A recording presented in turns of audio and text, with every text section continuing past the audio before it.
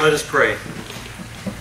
Thank you, loving God, for blessing us with this morning, with all the contributions that have come together of heart and soul and wallet to make this place be a place where we can gather for worship and caring for one another. We thank you for the love that we feel, for the encouragement we receive from one another. We thank you for the word that comes to us through the many ages and is so relevant yet again today. We are thankful for that love as a gift to us and a gift we may share. And we pray for your inspiration to do just that. So as we are in this worship service together, let all of the words that we hear and see and read and pray and think, let them be sifted so the one word that you have for us, the word for our lives, is the word that comes through in this day and we take with us. And we pray, as so many have done for ages, that the words of my mouth and the meditations of our hearts gathered here are indeed acceptable to you, O God, our rock and our Redeemer. Amen. Amen. Amen. I really mean this when I say this. If I owe you money or an apology, please just tell me. Some people have heard me say this before because I want to make clear with them, I want to make sure that we are clear in our communications and in our open-heartedness in our relationship. The reality in my world is that I hope that there are very few, if any, resentments held against me. And I strive to ensure that my debts are managed and paid. Today we heard one of the shortest gospel readings in our 15-year history of Bloom in the Desert Ministries Sunday morning worship. Some might have said I had to stand for that. It is obviously talking about forgiveness. Now it comes with a parable attached, but I left that off this Sunday because in this passage I think Jesus makes the point best. I will talk about the interaction in a little bit, and I hope that we will open our eyes and our hearts and our minds to another factor that functions in the forgiveness equation. Saying I forgive you is only half the action. The other words that need to be said or written are, I'm sorry.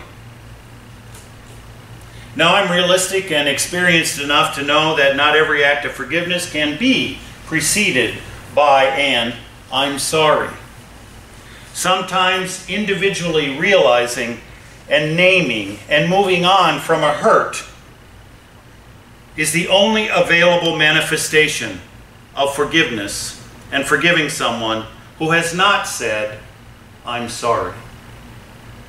However, my point today is that in healthy relationships between people and peoples as communities and nations, in order to spark the light of peace and forgiveness, it is the best practice for someone to say, I'm sorry.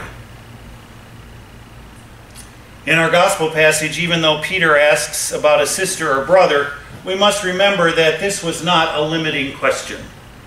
The Greek word used in the text is about as broad a reference to humanity as is possible.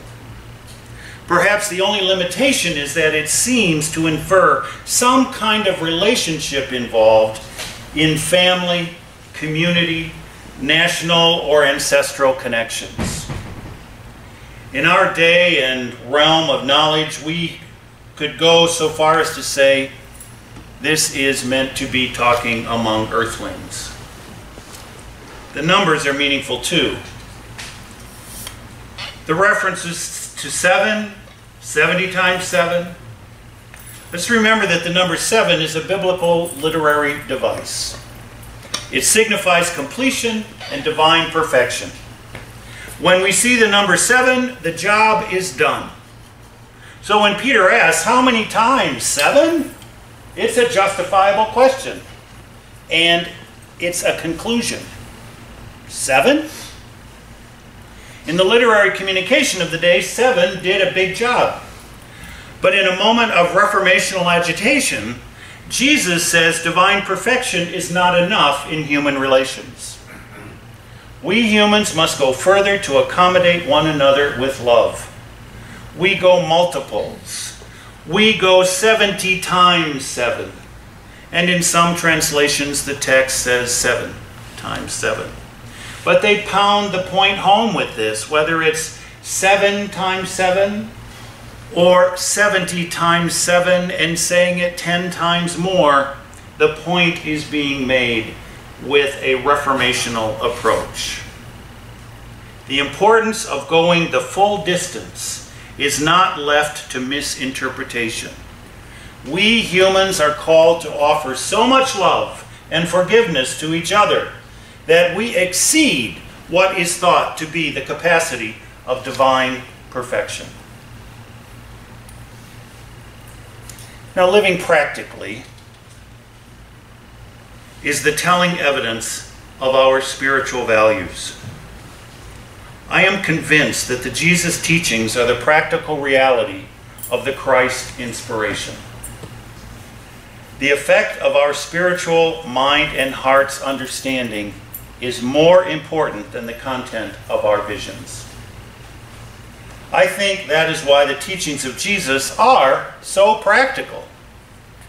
When you look closely at them, you can find that practicality at work. Read the Jesus sermons on the Mount and on the plain. Sermon on the Mount, where is it? Matthew. So therefore, Sermon on the Plain must be in Luke. And we find clear instructions for life when we read Matthew 25. And so I wonder, when we read something like Matthew 25, how is it that the latest crop of evangelical leaders on television can sleep at night? Whatsoever you do to the least of these, you do unto me. One biblical and theological commentator I admire wrote recently about our current polarizing, unforgiving environment. Now, based upon my education and my observations, I think professors of and students of and commentators on history will tell us that the current polarizing, unforgiving environment is nothing new. We can find other times in history when the world seemed topsy-turvy and cries of "all is lost" were common.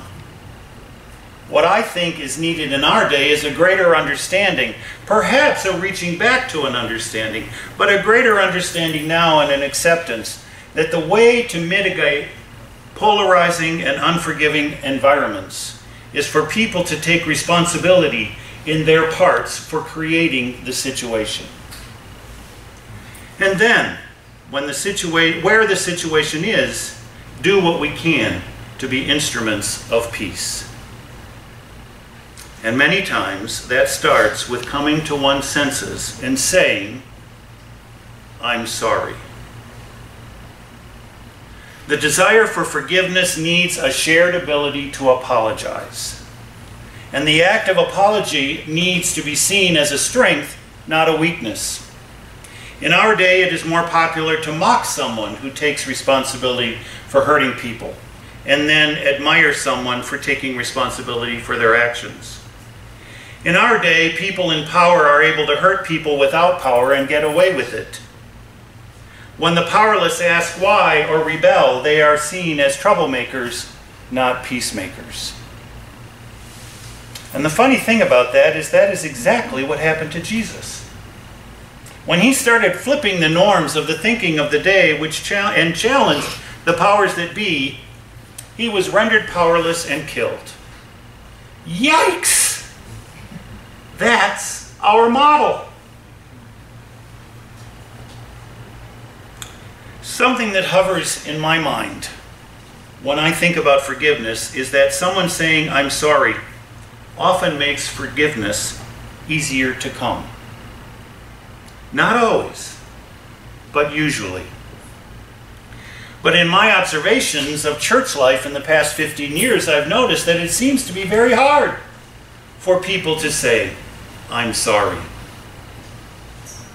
Perhaps that should come to me as no surprise. In my experience of the business world, in my observation of the political world, it seems that saying sorry is reported more as a sign of weakness than integrity. Or to put it another way, perceptions of strengths are more valued than perceptions of integrity.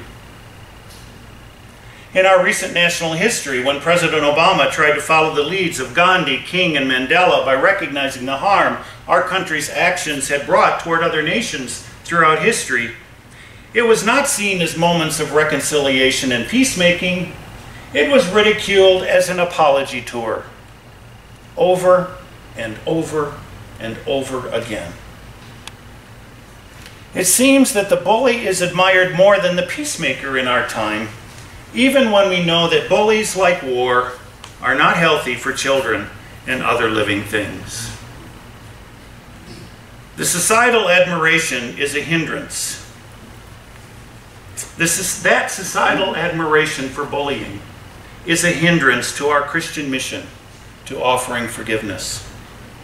And maybe a secular professional can give us some good insight for our religious journey. Richard B. Jolson has been a clinical social worker, psychotherapist, an educator, and an administrator since my senior year in high school, 1970. And he wrote recently in Psychology Today, actually last January, he wrote this passage. A true apology is designed to repair both the relationship as well as the reputation of the wrongdoer. The guidelines for an effective apology are quite simple. Accept responsibility for the negative impact of your actions so that your apology will be sincere and then well received. I would offer just an insertion there. A sincere apology never includes the phrase, "if I offended you."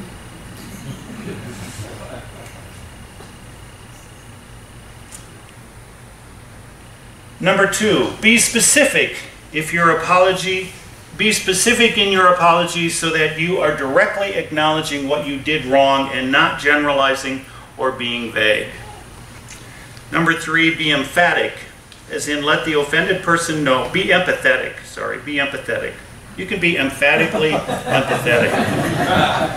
As in, let the offended person know that you understand and appreciate the impact of your wrongdoing on them. And then 4, offer assurance that you will make every effort to ensure that your offensive words or actions will not be repeated. This hopefully will enable the hurt or offended person to not be wary of you and trust that the offense will not be repeated. I know I hurt you. I'm sorry. I hope to not do that again. I don't plan to do it again. Can we start over? But before an apology, it takes courage for someone to say to another person, to another someone, I feel hurt by what you did or said. And when someone says that to me and to you and to us and to our country, the proper response is not mocking or denying the hurt, even if we do not remember what happened. The first thing to say is, I'm sorry. And the good thing to come after that is, I forgive you. That's the beginning of a process that can work on personal, community, corporate, national, and international settings and agendas. Some people know it and do it well. I hope more will learn it. And I think one day that will lead to the broad experience of peace so many of us hope and pray will become our reality. When we sing, let there be peace on earth and let it begin with me, this is the way it starts. The saying by an unknown source says, the first to apologize is the bravest, the first to forgive is the strongest, and the first to forget is the happiest. While I am not one to speak in such absolute terms, I think it is good for us to know that the bravery in an apology, and the strength in forgiving, and the happiness that comes with forgetting are effective values to cherish and seek. In our life together, these three will hinder anything from tearing us apart. Thanks be to God. Amen. Amen.